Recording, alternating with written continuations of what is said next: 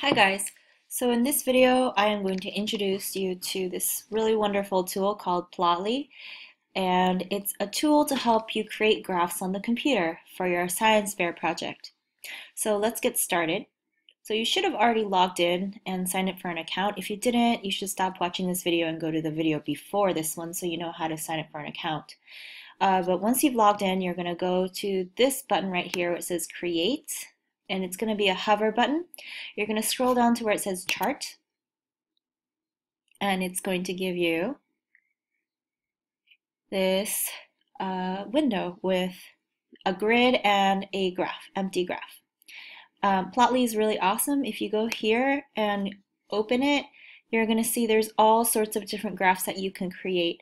For our purposes, we are only focusing on bar and line graphs to keep it simple. So I'm going to start with bar chart. So go ahead and click on bar chart and change it here. Great. Next, what we're going to do is we're going to input some of the data that you collected from your experiment into Plotly. Now, it's really important that you are not making graphs unless you have the data ready. So you want to do the experiment, collect data, record the data in your data graph chart, which you should have created already in Google Classroom. And once you have your data ready, now you're ready to graph it. So we're pretending that we've already completed the experiment. This is just an example set of data. This student decided to test the effect of music on the number of goals shot accurately by a soccer player. So we have our deep independent variable was to listen to music, and our control group right here was to not have any music. And our dependent variable, or the effect they were measuring, was the number of goals in 10 minutes. So we're going to go ahead and transfer this data into here and make a graph out of them. So I'm going to start by typing the independent variable and the control group, just like how you see here. So this is going to say no music, and this one's going to say listen to 2 minutes of music before shooting goals. There. Okay. And then I'm going to copy this data here. In trial 1, no music had 20 goals, and 2 minutes of music group got 24 goals. Okay. Because this is our first graph, I'm only going to focus on trial 1. We are going to come back to trial 2 and 3 in the next video. Okay. There we go. So now we have our data in this chart. And all right, our next step is to actually let's label these columns so we know what they represent. We don't want to call them A and B. So how to label them? So column A represents the two different groups that were tested, the control and the independent group, right? So click on the little down symbol here and go to rename header.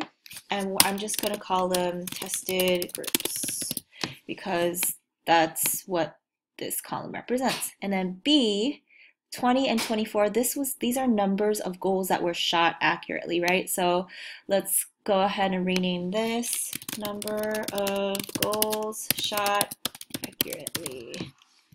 Oops, I spelled that wrong. There. Then click on confirm, and there we go. We have, I'm just going to drag this so we can see it better. Okay, so now we have our labeled groups here and the labeled number of goals that were shot by each group. Now all we need to do is take this data and try to make a graph out of it. So let me show you how you're going to do that. So usually in a data chart in as far as science fair, we have independent and dependent variables, right? So our independent variable was the fact that we added music to one of the groups. And our dependent variable, what we were measuring, is the number of goals that were shot accurately. In this case, we want the independent variable and the control groups to be the x-axis, and the dependent variable, or the effect that we're measuring, to be the y-axis. So right here where it says y and x, we're going to label them like that. So the y-axis here, we want this to be the number of goals shot accurately. So you're going to click on the arrow, and you're going to click on number of goals shot accurately. There you go. The x-axis down here, we want to label what these two things are. So you're going to click the arrow, and you're going to click on the tested groups. Okay, and what it's going to do, it's going to label each column for you. So now we are able to see no music group versus 2-minute listen to music group, and it actually visualizes the data. And you can see here it's easier to tell that the no music group had less goals than the music group. The final thing that you need to do is to add a title. So what is this graph showing us? So let's do this. Let's put number of goals shot accurately. Oops, I always spell it with an S for some reason. Accurately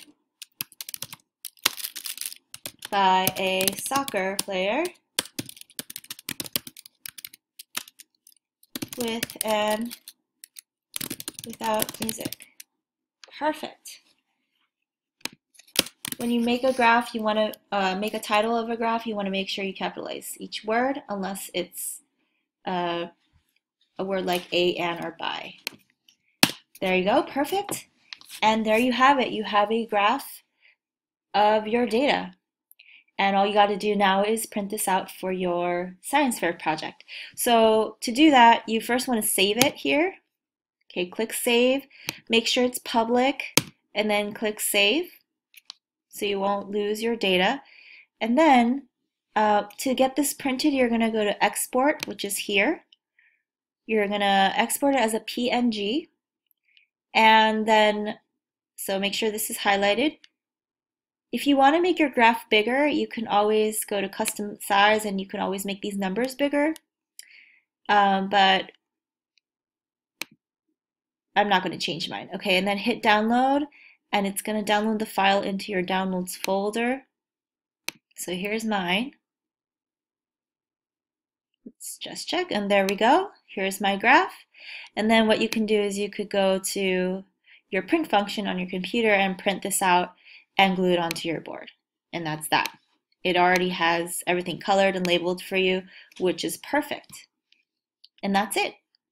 Next thing I want to show you is how to share these graphs with each other because some of you are working in partner groups. So to do that, you're going to click on Share button here, and you could share it two ways. You can share the link like this, email it as a link, or you can click on the Collaborator tab and you can put their email in this box right here and click on Add. And that's it.